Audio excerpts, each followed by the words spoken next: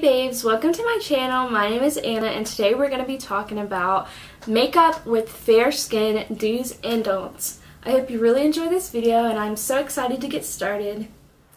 Okay, little introduction about my skin. So I try to self-tan regularly during the summer. Right now I'm coming out of my self-tan. It's a little bit patchy because it's moving into the paleness from the tan. So basically I'm very naturally pale or fair, whatever, and that's just it is what it is. In the summertime I like to be a little bit tanner, so I will use my self tanner. During the winter months I kind of just let it be, but basically where we're at now is pale face because I don't tan my face at all. And we're going to talk a little bit about skincare, not too much though. So if you're pale or fair like me, you definitely need to be using sunscreen. So the CeraVe AM Facial Moisturizing Lotion, Broad Spectrum SPF 30. So this one is the one that I use, dermatologist recommended, very great brand. My skin is actually very sensitive, as I've been saying in the past few videos. I started my acne regimen if you don't know. So it's just very dry patches everywhere, stuff like that. So I am going to go in with my Tula Skincare Rose Glow and Get It Eye Balm. I really like this one. It gives me glowiness and I really prefer that with my dry skin. It also has a cooling effect, so that's really nice. And then I'm going to go in with that CeraVe moisturizer with the sunscreen that I was talking about.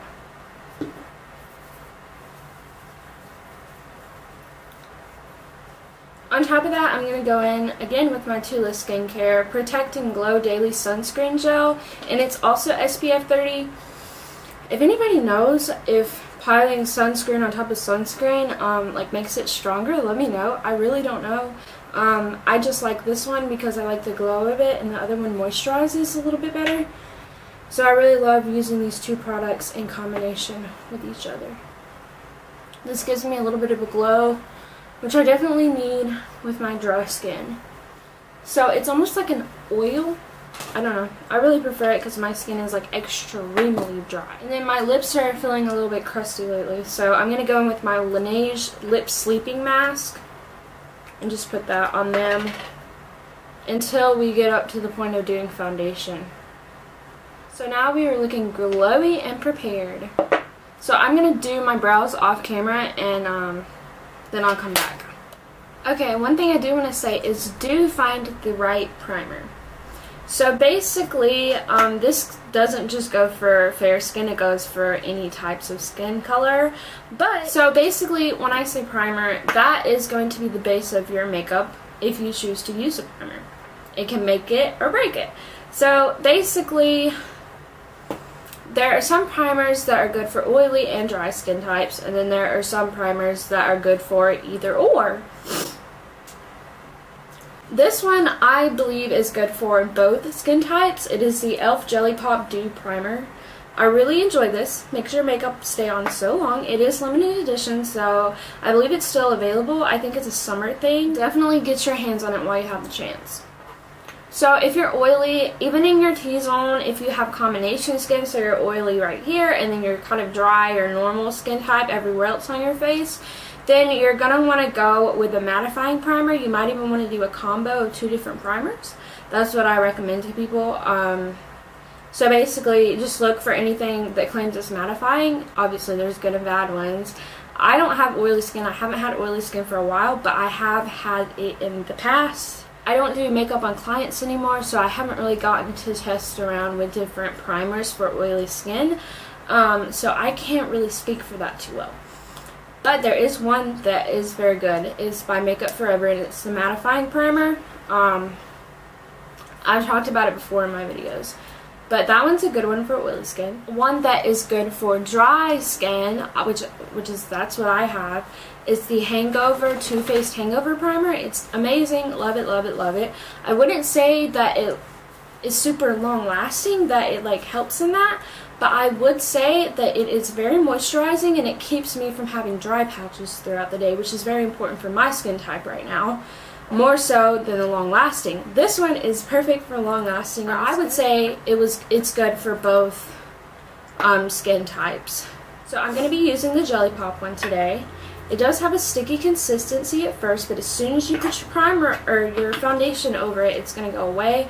So don't freak out. I know some people are very picky about consistencies of stuff. Like, I promise you, like, it's sticky for like 2 seconds, and then you put your foundation on and it's completely gone.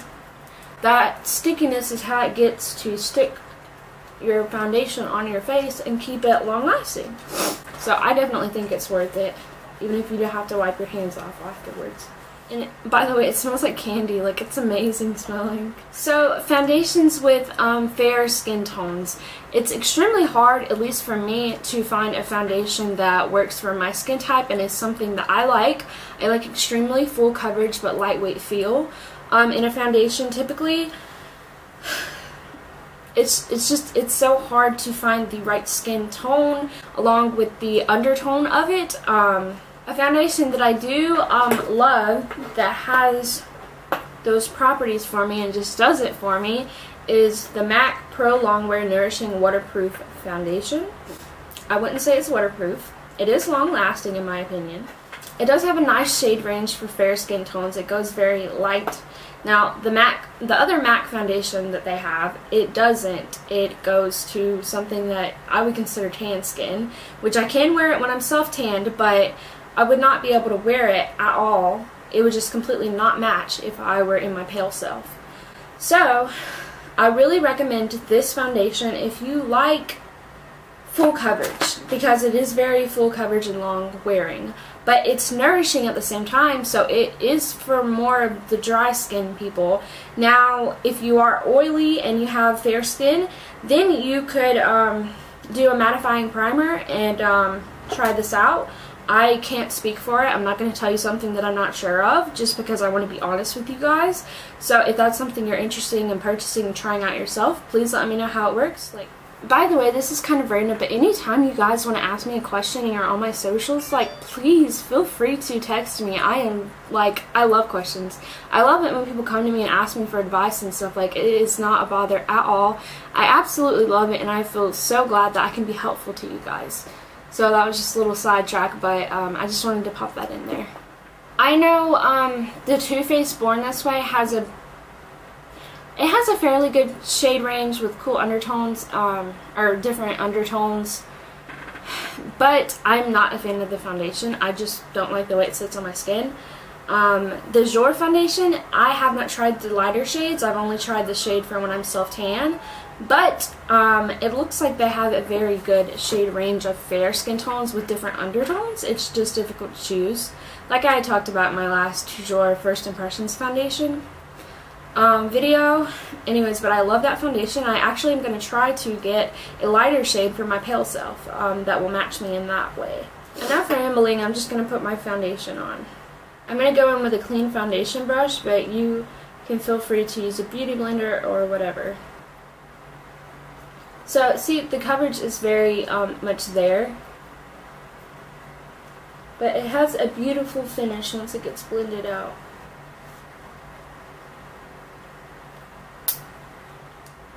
The smell of this foundation seriously, like, takes me back to, like, Ulta pre-COVID. Like, well, that makes me so excited for some reason. So I did change my mind. I think I am going to go in with my beauty blender. I do think I prefer a foundation look with the beauty blender with this particular foundation. This is the first layer, so you could definitely have it like medium to full coverage. Like I said, I just prefer the full coverage, so I am going to build it up a little bit.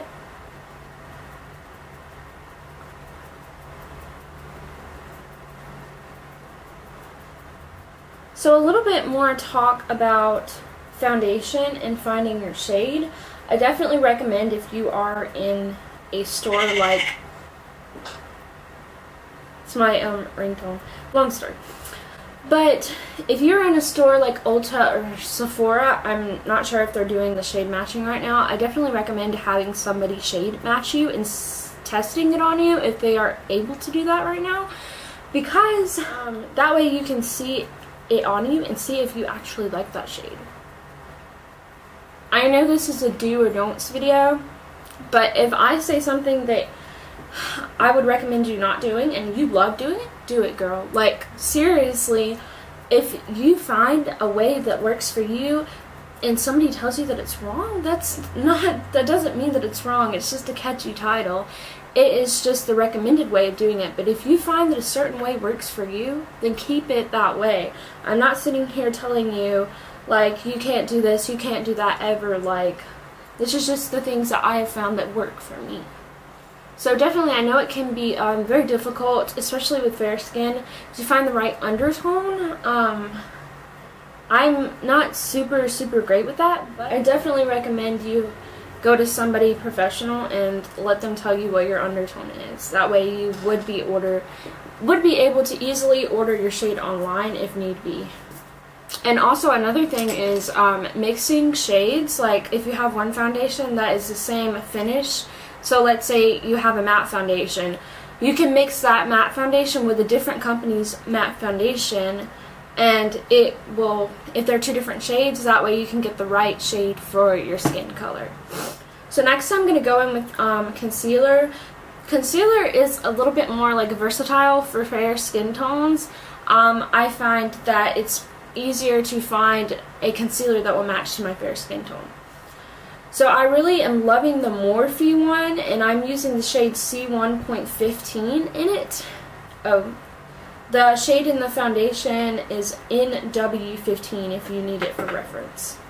But this Morphe concealer is very affordable. I'm a big fan of it. It works very nicely on my skin. I actually use this when I'm tan too, which I will be coming out with a do's and don'ts for tan skin, even though I know my skin doesn't get that tan, but it obviously gets more tan than it is right now, because I would not consider it tan at all right now. So another thing with concealer is either find the right shade of your foundation or get one that's a tad bit lighter. If you aren't as fair as me, but you still consider yourself on the fairer side, whatever, then you need to be sure not to go too light. So this is optional, you do not have to do this, but I prefer to go in with a cream contour when I am on the fair side, because I do feel like it just bronzes my face up a little bit.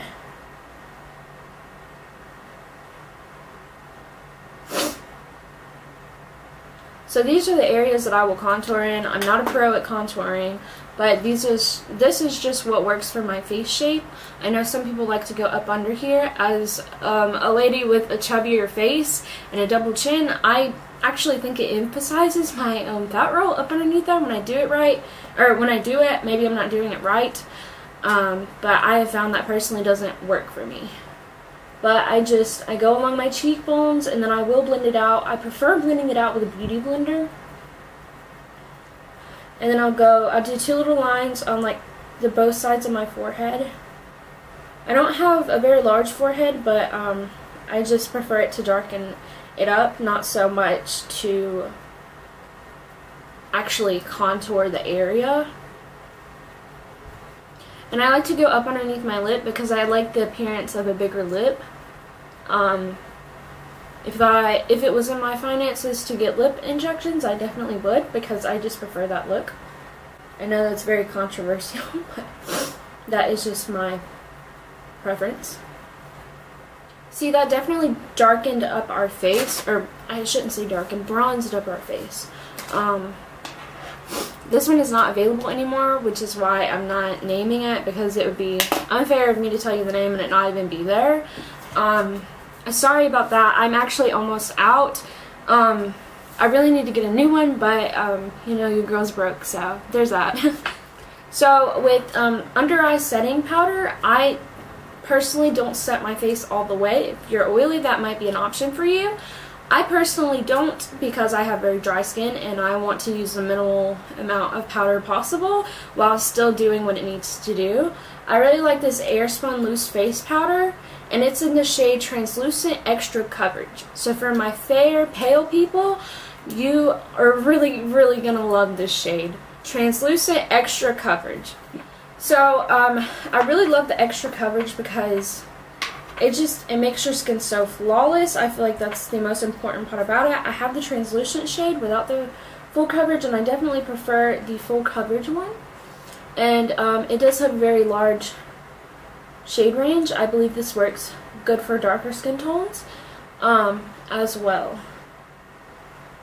So I really just put that on my lid and up underneath my eye where I put my concealer. I don't really put it anywhere else, if I'm being honest. And I prefer not to bake, just because, like I said, I like to use a minimal amount of powder possible. I'm not a huge fan of baking because of my dry skin. I always forget my cream blush for some reason, but if you would like to go in with a cream blush, that's fine. These stick brushes, or blushes, the stick cream blushes, I like to put it on my beauty blender like this, so I'm not rubbing it so harshly on my face and my foundation is trying to come off. So I'll just dab some on my, or rub some on my beauty blender like that, and then puff it on my face where I would normally put blush.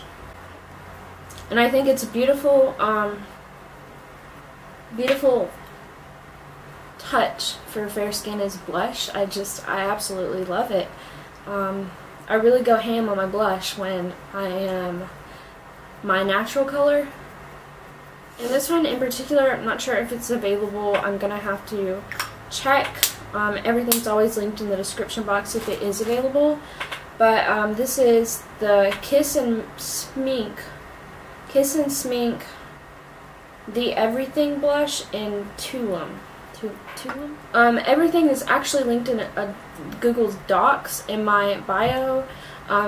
It's not sketchy or nothing. You just click on the link and it should take you to the docs, because I was finding I was running out of characters in my description box and I wasn't able to type anymore because the links were so long, so I just took it into a different link. Okay, so for eyes, I really prefer like nude blush colors. So some palettes that I really love are the Nudie Patootie by Laura Lee Los Angeles palette. It's just beautiful, beautiful. It's a bit messy right now, but it's beautiful, just rosy, nudie colors. I'm a big fan of that. I think I'm actually going to go in with the Huda Beauty New Nude palette today, and I'm just going to do a very light, natural looking eye, nothing crazy today. So I am going to go in with the lightest color that matches my skin color on my lid almost, and just kind of set it like that. And then I'm going to go in with Secret, which is this almost like, I don't know, it's a mauve-y nude shade. Very light mauve-y nude shade. I'm going to put that in my crease and just build it up in my crease. If you wanted to do something a little bit fancier, you could go in with a darker shade like this and put it even more concentrated in your crease. Today, I'm just going to leave it at this color. Okay, so now I'm going to go in with my finger and I'm going to get this glitter shade right here. It's in the shade Crave. It's very light pink mauve shade. And just put it roughly, or not roughly, but sparingly on my lid. So not in an exact order or anything like that. And then for up underneath my lid, I'm going to go in with a brush that's kind of like a pencil brush. And I'm going to go in with that Secret shade that I used in my crease. And just go up underneath my lid. Like that. Okay, so you can go in with an eyeliner if you'd like. This isn't really an eye tutorial, more so as it is a face products tutorial. So I just went in with my Mia Dora Immovable Waterproof Eyeliner Pencil and just went on my bottom lash line, or waterline, sorry. And then I'm going to go in with my L'Oreal Voluminous Lash Paradise Primer. Next I'm going to go in with my L'Oreal Paris Telescopic and Carbon Black.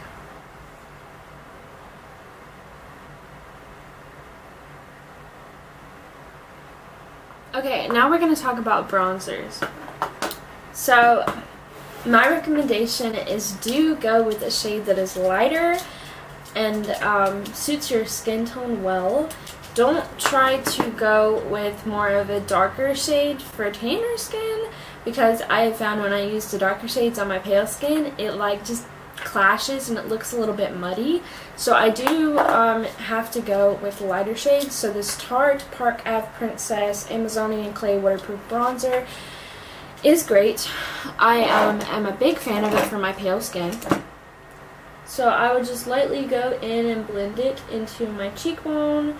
The same area really that I put my contour besides up underneath my lip, because I just don't go out of my way to do that with powder bronzer.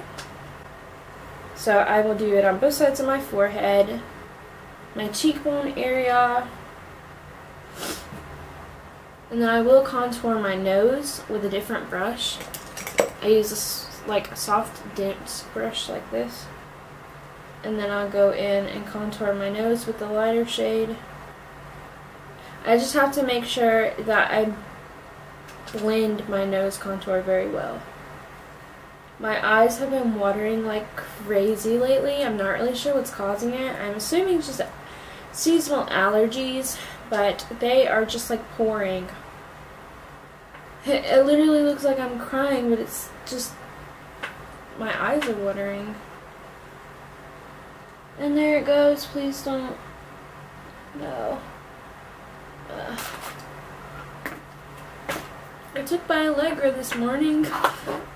Okay, so with blush, I think it's the best option to go with a lighter shade compared to a darker shade. Now, don't get me wrong, I have gone with a darker shade with my pale skin, and it still looks amazing. But if you're wanting a more natural looking, just flows together very well look, then I do recommend going with a lighter shade. And I would just put it on my cheek area. And if you wanted to, you can even put some on your nose. And after I do my blush, what I do like to do is go in with a Milani baked bronzer in the shade Dulce. So basically any baked bronzer that has a little bit of shimmer in it that's a lighter shade is what I would recommend. This one is just perfect for me, so that's why I said it. Duh. And I will go in with a big fluffy brush, like a typical powder brush, get some of that and kind of just go in between and back and forth where I put my bronzer and my blush. I just think it gives it a beautiful glow while also bronzing it up. I even put some on my nose. It's not super strong and pigmented, so it's the perfect thing for this. Okay, and for highlight, I do recommend you going with the lighter shade, one that suits your skin tone best, compared to going with a dark shade. Rosy shades are also very nice, which is what I'm going to be using today. This is by Catherine Natural Cosmetics. And it is Sienna's Highlight. Again, not sure if it's still available. I will check. I'm going to be using a rosy shade like this today, but the Ofra highlighter in Rodeo Drive is also a great option.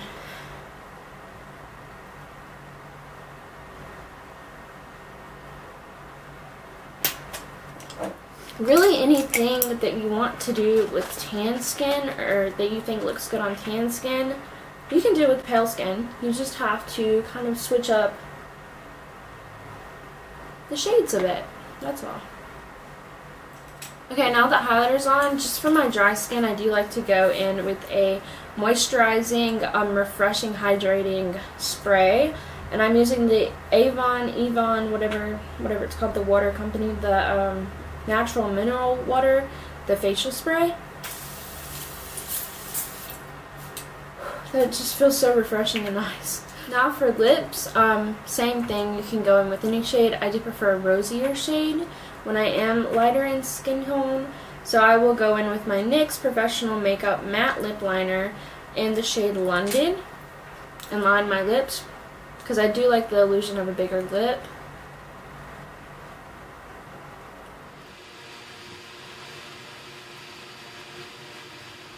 My eye is watering again. Now I'm going to go in with my Tarte Maracuja Juicy Lip Color in the shade Rose. Okay guys, I think that wraps up this video. That is the makeup with pale skin do's and don'ts.